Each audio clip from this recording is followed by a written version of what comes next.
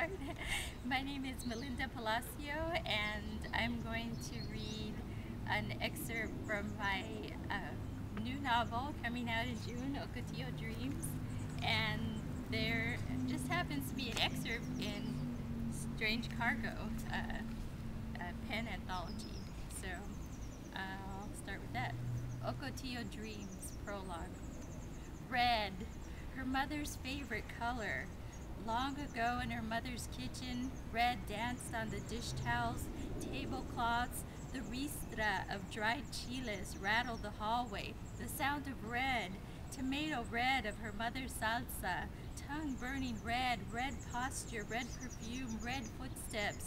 Red was the color on her mother's toenails when Isola arrived at the Maricopa County Hospital to claim the body.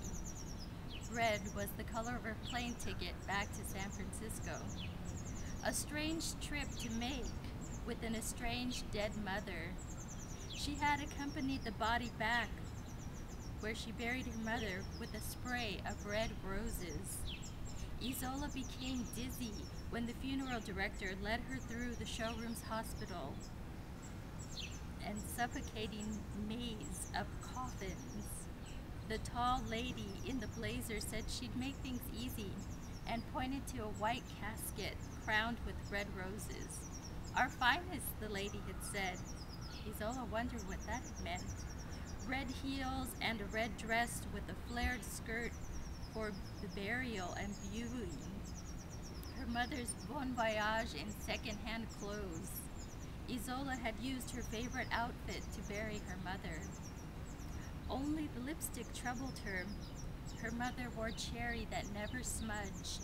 Isola undertook a frantic search for the right shade of red, a deep color that would last forever. Red was the color of the Ocotillo's flower. Her mother always sent the same postcard with an Ocotillo in bloom. The cursive writing below the Ocotillo haunted her.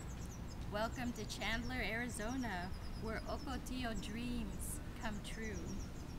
She studied the postcard, memorized each bloom and thorn, as if the cactus might transport her to her mother.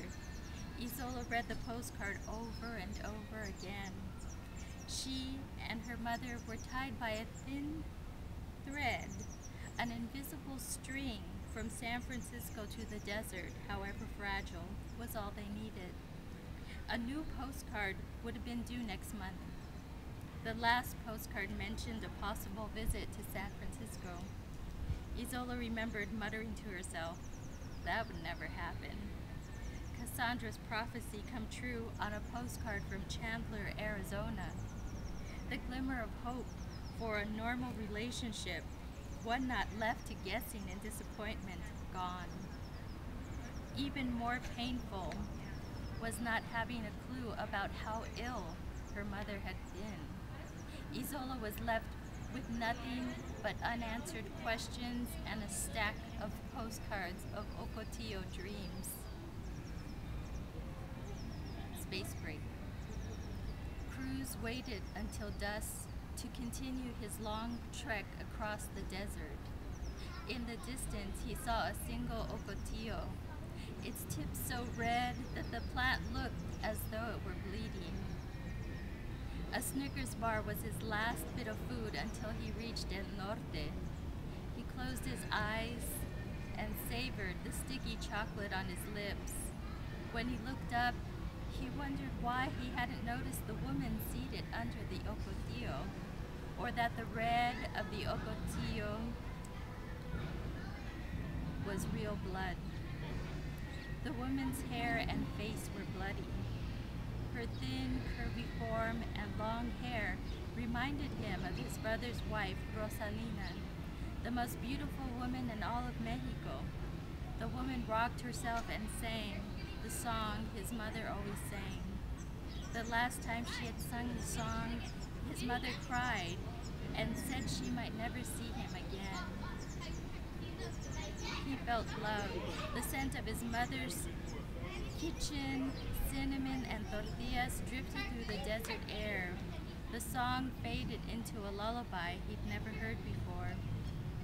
The sweet music drew him closer to the woman rocking herself under the Ocotillo. She was not his mother, nor anyone he knew, but he was certain he loved her more than he'd loved anyone. Cruz cried for the woman. His tongue was numb and bleeding from his own bite. He had lost her.